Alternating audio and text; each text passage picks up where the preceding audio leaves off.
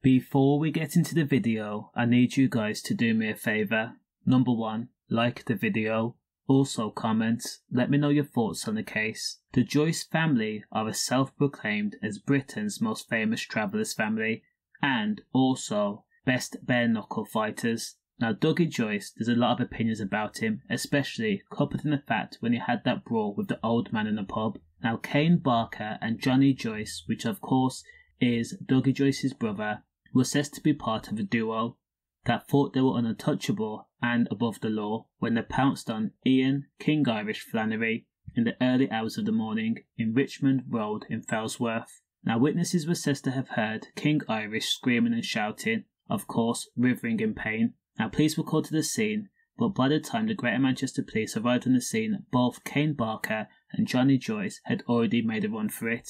An injured King Irish was questioned over the incident, and his injuries were taken pictures of, which included broken bones and fractures to the face and ribs.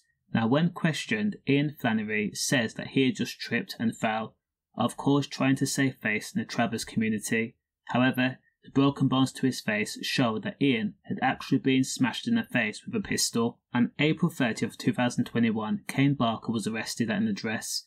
Police searched the property and found the pistol hidden in the basement in a small space, which still had Ian's red on it.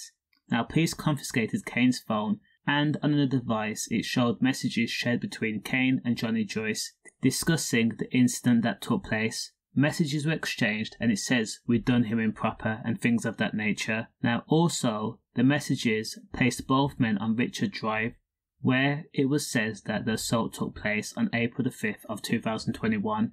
Johnny Joyce was jailed for 7 years. As for Kane Barker, he was jailed for 6 years and 1 month. And as for Ian Flannery, he did not tell. Stay safe.